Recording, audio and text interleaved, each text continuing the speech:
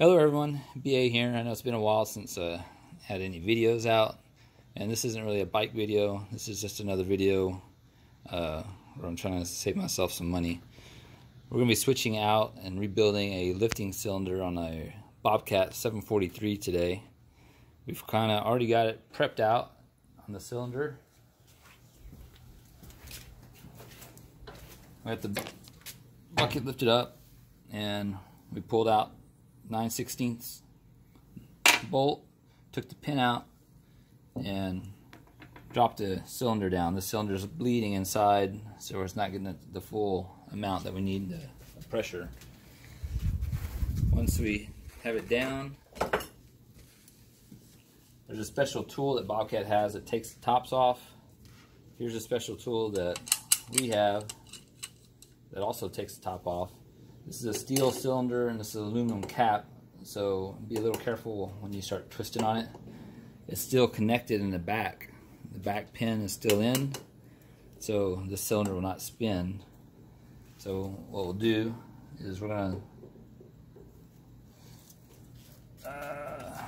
loosen this cap. There it goes. And this aluminum cap will unscrew it. And then we'll be able to take the cylinder out. Normally I unhook the hydraulic line, so I'm going to try to do it without unhooking the hydraulic line today, and we'll see how that works out. So we'll pause it, and hopefully when we get it out, we'll have this out and exposed. Okay, so we got this unthreaded. We made little dams on each side, that way we can catch all the hydraulic fluid that's going to be running out.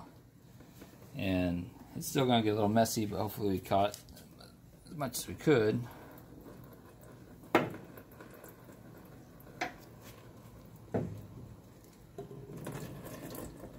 we're going to be pulling this plunger out.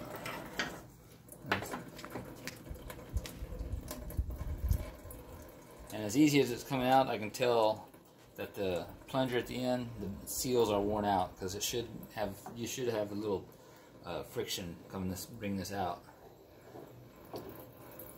Oh, and there's the problem. So there should be a nut and plunger on there. So the nut and plunger has come off inside the cylinder. So we're going to have to fish that out. That may be the main problem we have here. We may not have to put new seals on this at all. This nut apparently has come off. This is a spacer, and it's stuck on there. We'll have to free that up, but there should be a plunger and nut. So we're going to pause it. We're going to see if we can fish this thing out of there, and maybe we can get the pieces put back together. And now it's probably going to solve a problem why we don't have any power in this lifting arm. Alright, so we went ahead and fished out this piece and this nut out of the cylinder. We left the cylinder connected, hydraulic cables are connected. We just undid one side, used a piece of rebar to kind of grab this and drag it out. This nut came off, allowing this to come off, and you can kind of see how it kind of got beat up with the piston, and the cylinder's going back and forth, and this piston's going back and forth. And then the spacer was stuck right here, so we got kind of just tap the spacer off, and it'll go back on here.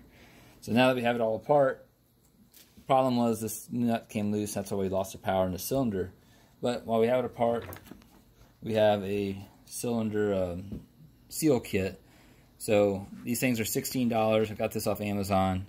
So while it's all apart, it's worth go ahead and replacing all these seals.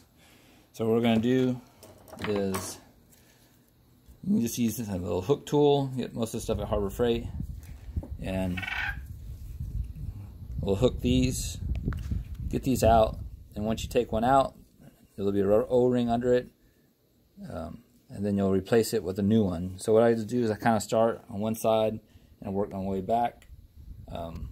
So we'll pause it, and I'll pull some of these off, and then we'll go over putting some of these on. There's a trick to putting one of these internal seals back in. Okay, so we got this apart. Here's the old rings and seals. Pulled those out just using a little pick and a little hook. And if you need to, you can also slice it just a little bit with your razor knife. and that makes it easier to come out. This one on the end, you have them here, but you also have one here on the edge, which is the external seal. I don't know these names. I'm not a mechanic. And then you have an internal one. An internal one's pretty difficult to put in, so we'll get the other ones put in, and then we'll mess with this internal one. I'll show you how you can get that snapped in. I'm sure Bobcat has some type of special tool, but we don't have a special tool because we're cheap. Okay, so as far as getting these O-rings back in, kind of just get them in the groove, and it's a little greasy, a little slick. I normally don't work with gloves on. I'm trying to keep my hands relatively clean because I might have to take my gloves off because my hands are slick. Come on.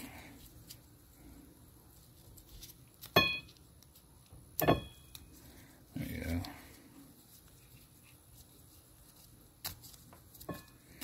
Works around. Alright, so we got one O-ring right there in that. And then this one also gets a yellow spacer. I think I normally put this yellow spacer in first, but I don't know if it makes much difference. Someone I'm sure in the comments will tell me. And trying to get this over. Okay. There, I have to pause it and we'll get this one on so I have a little more freedom here in my hands.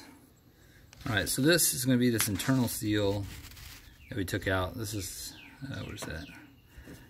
Yeah, this is the blue one right here that we took out. And it's really rigid. And you have to get it inside of there. There's you can see where my pinky is. There's a deep channel that it sits.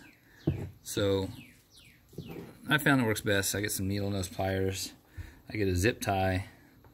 And hopefully, I'll try to. Things are a little difficult when you're trying to film it, but I'm trying to zip tie it in the middle, tight,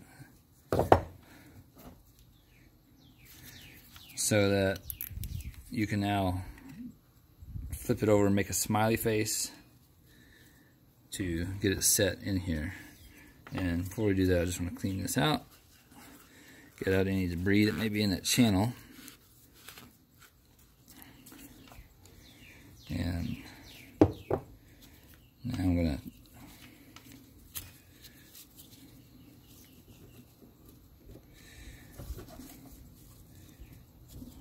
and once you get it in and you get it hooked into those hooks, then in the grooves, it's going to pop out, I'm sure, a couple times. Yeah.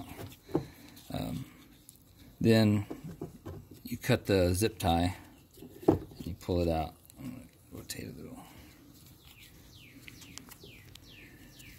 I'm sure maybe someone has a better way to do this, and there's probably some special tool that's usual with all this stuff. But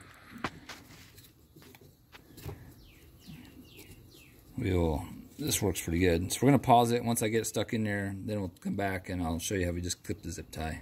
Yeah. Okay, so it took like 3 minutes, and basically we got it stuck in its groove over here. The zip tie is still on, and it's kind of curved up. So hopefully I'm going to try to clip the knot of the zip tie. Don't want to clip any part of that ring or seal, and then we can start working it and extending it back into its groove inside the channel. So let me get this out of the way first. And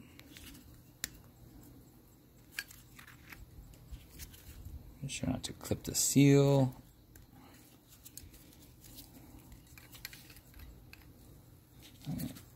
Let's see.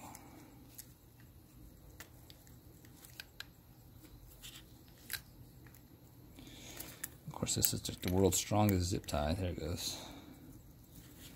Okay, so the zip tie is undone. And then kind of you get the zip tie out. Usually it just slides out. Kind of keep your thumb on it. The light's probably not that good. And as soon as I took that out, now that side clipped in. So now we're going to use our thumb. And now we just need to trick the rest of this. Boom. So took the zip tie out.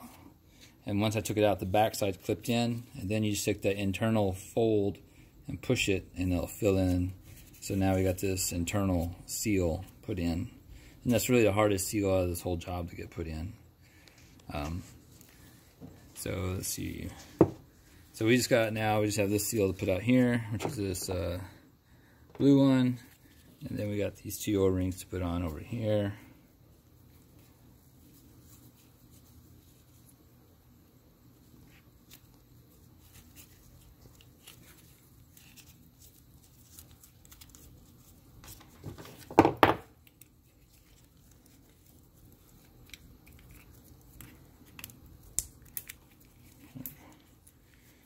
One, scoot it over. I'm also going to have a fat O-ring. Work it over there. So we got two new rings on there. This one, I don't know, what's that? The flap that sticks out, it's going to go toward the outside. So that's just we're going to fit that in there, and takes a little squeeze in. And it has a little groove that sits in. Is that all set in? So that's all set in. This is going to conform to the cylinder. And we have one. When we took it off, I noticed this O-ring wasn't even on. This O-ring is going to go on this, right here at the base.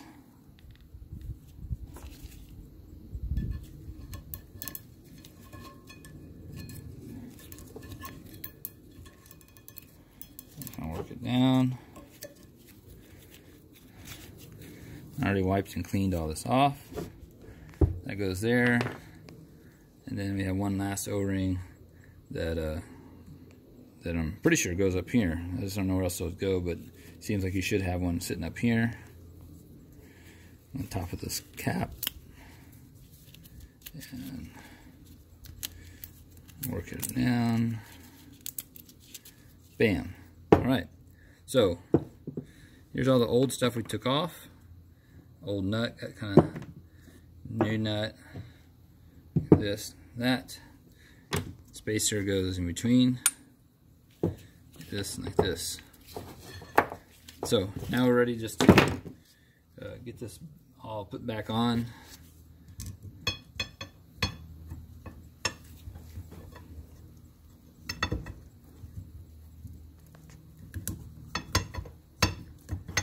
So you just have to work. Sometimes you gotta turn it up.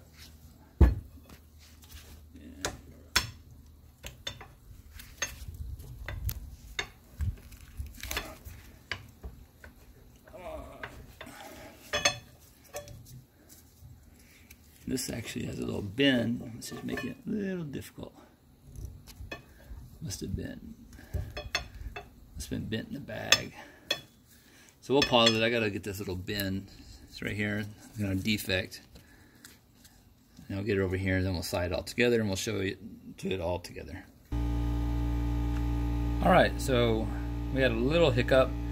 When this nut over here came loose, and then this was loose, all in a cylinder, it was going bouncing around. The other cylinder's working fine, so it's still using machine. So what happened was it knocked out all these threads on the end of this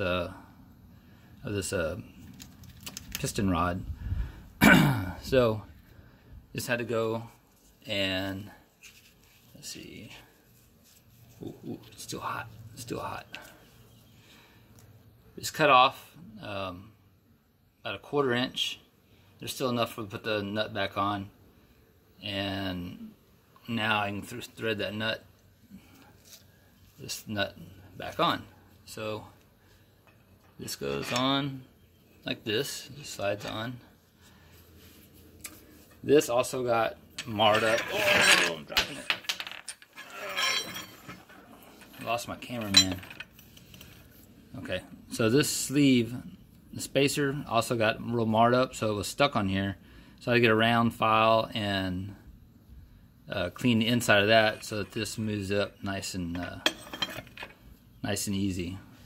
So if I can pick up this, got the O-ring here. Get that back on, and then the nut. And I will be putting some Loctite on this nut. So we'll get that back together, and then we'll slide it into the piston.